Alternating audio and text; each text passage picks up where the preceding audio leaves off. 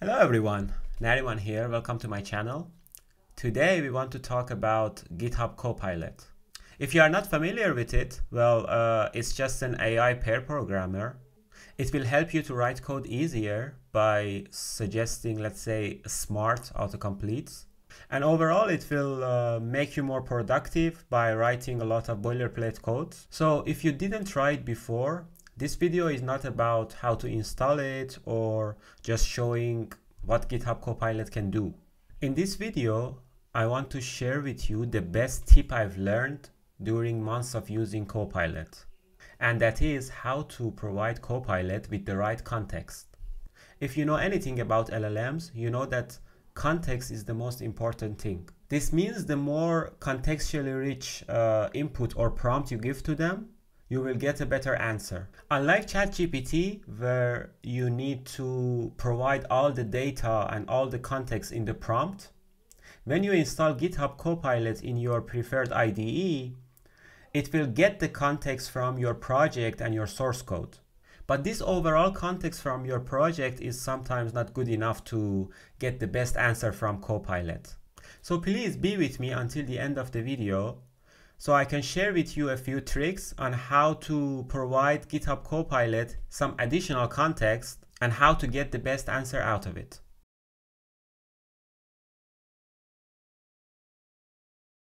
Okay, so let's start. As you can see, I created a Java project called Copilot Playground, and it's more or less empty.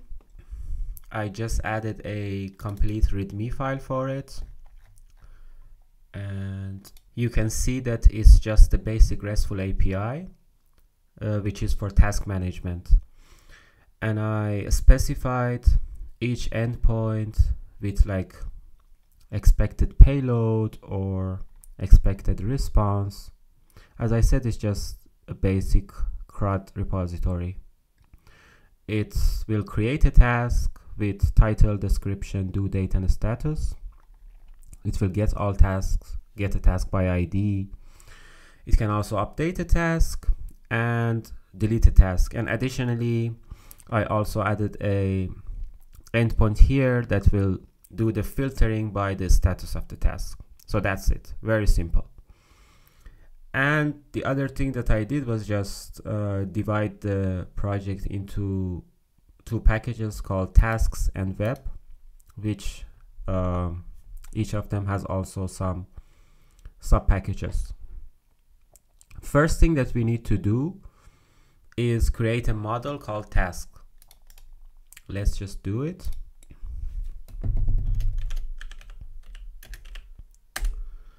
So now we want to see how Copilot can help us to write these boilerplate codes. For example, I have this task class. I want to have its properties. So let's see how the autocomplete goes.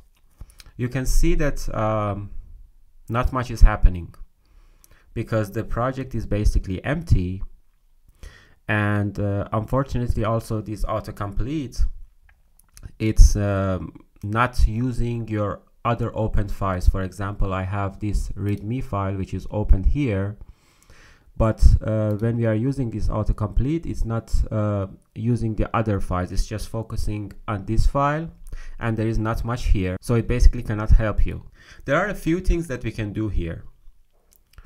One is to provide a little bit more context, for example, by copying it from this README file, or let's say you are working in your company and you have a Jira task for it and it has a description. You can easily just copy the text and put it in that file that you want to start working on, and you think that information is related and will help Copilot.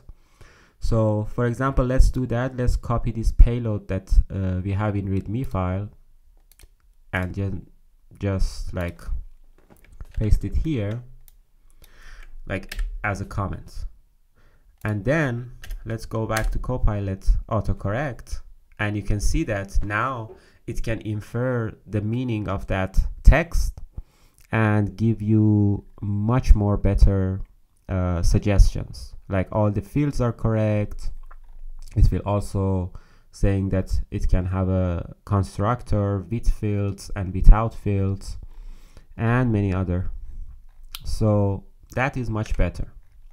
That is much better, but it is still, I would say, a bit annoying that I need to, you know, copy and paste the stuff where all the things are present in the project. So there is one other thing that you can do, and it is to use GitHub Copilot chat. What I can do here is open this chat, and then I can ask the Copilot to add fields and constructor to this class.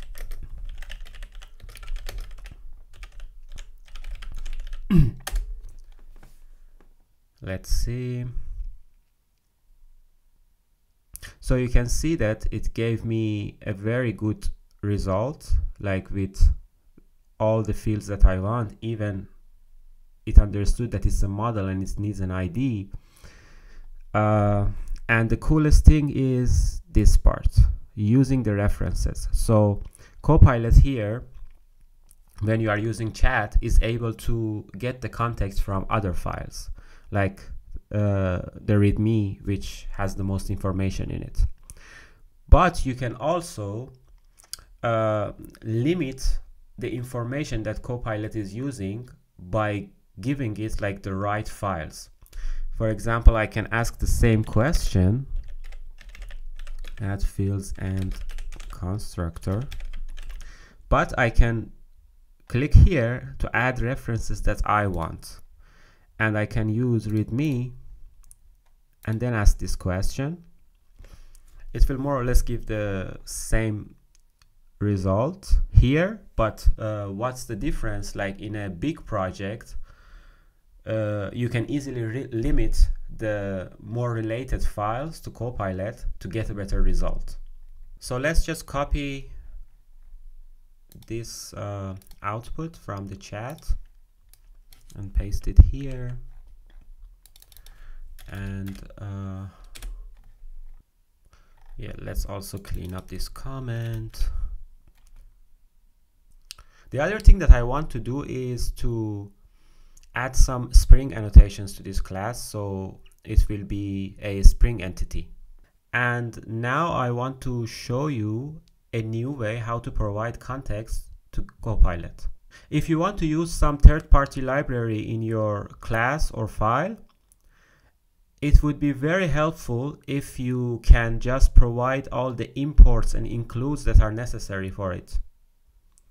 For example, let me just copy some imports for Spring annotations, and I will paste it here.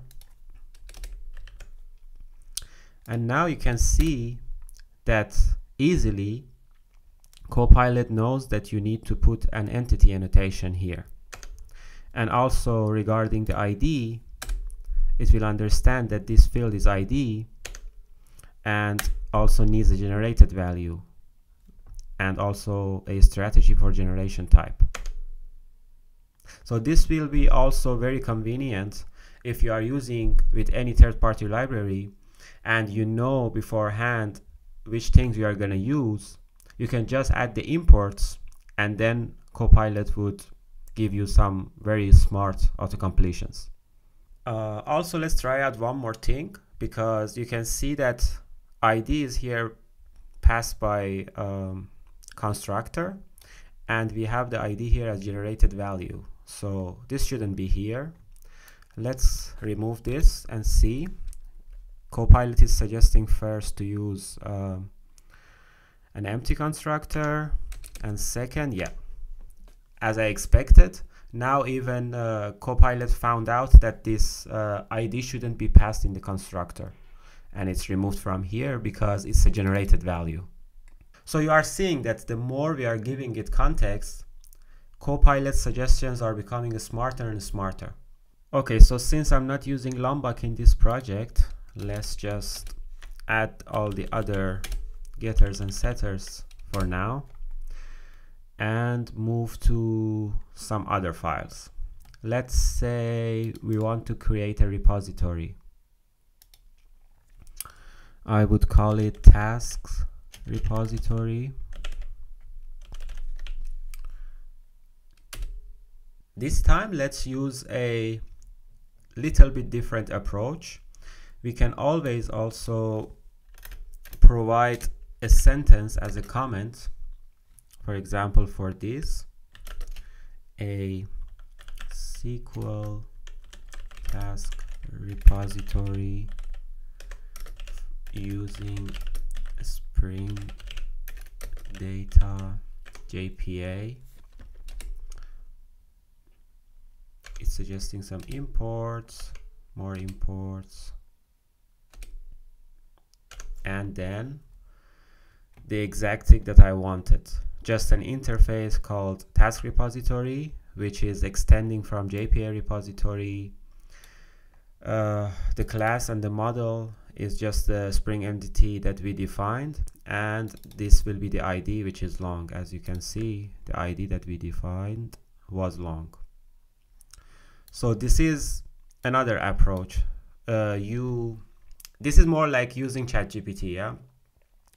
You are just explaining everything on top of the class or the file, and you are providing more or less everything that you want, and then in the coming auto completions you will get what you wanted. Okay, let's get rid of that. And also these basic JPA repositories have their own CRUD methods, so they are extending it from this JPA repository, so we don't have to create different methods for creating and deleting and stuff like that. But what we can do is to ask Copilot to generate a repository method for the 6th use case that we wanted. If we go back here, there was a use case that we needed to filter tasks by statuses. So we can get help from Copilot for this. Let's again use the trick that we tried before by providing a comment on a method level and see what will happen. Let's say retrieve tasks by status. And as you can see, we are receiving a method which is called find by status, and it is completely following Spring Data's naming convention, and it would work. So yeah, if we were not using a Spring Data which provides you some naming conventions and then converts them to SQL for you, it would also give us some SQL on top. But here is not necessary, and you can see Copilot is completely getting what we want, and it's amazing. Now let's write a unit test for this task repository and see how Copilot can help us with that. Let's go to the tests and create a new package for it called repository. And then here I will add a new Java class called task repository test. Okay, here we go. Here I want to one more time use GitHub Copilot chat and say to it, it has also a command called tests. I will use that, and I want to add a task repository and also the task model as its references. Let's see what we will get.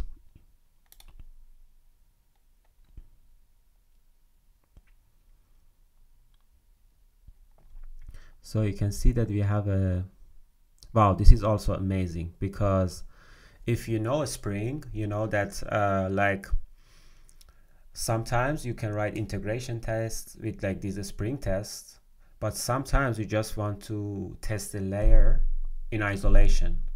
And here we actually want to just test the repository, so it understood and it's suggesting to use data JPA test annotation. That is very good. Let's just copy the whole code here so we can read it better. Okay, so as you can see, it found out that we have a find by status method here, and it's only trying to test that. But there is more, because this repository, as I told you before, has all the CRUD methods that are necessary, but it's just the case that Copilot didn't get it from these contexts that we provided. So what we can do is switch back to the previous trick that we learned and provide it with a short comment. Let's say test insert task, and let's see what we will get. Okay, so as you can see easily with a very short comment, it knows how to test that we are inserting a certain task. And this can be continued but by many other, like even it's suggesting me what to write as a comment here, test update task. Now you can see that we will get an update task test that looks quite okay. Let's just run the test one time and see how the codes are working.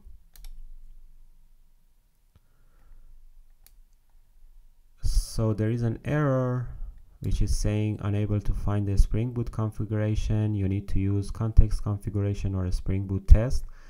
This is a known error to me. Probably it's because, yeah, you can see that like the package names here differs with the package names in test. So let's refactor and rename. So this should be playground, and then we can have a new package called tasks here, and then move this repository also inside it.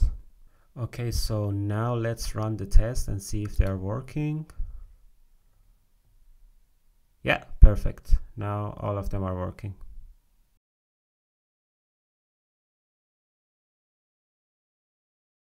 Okay guys, so this video was all about how to give right context to GitHub Copilot so you can get better recommendations. There are many other exciting things that you can do with GitHub Copilot or any other LLM model or AI pair programmer. But in my opinion, this is the key thing that we talked about it today, how to give additional context to it so you can get the best answer out of it. Hopefully now that you learned this, you can go and experiment yourself with Copilot and see what else you can do with it. As always, please like and subscribe for more content like this. See you around.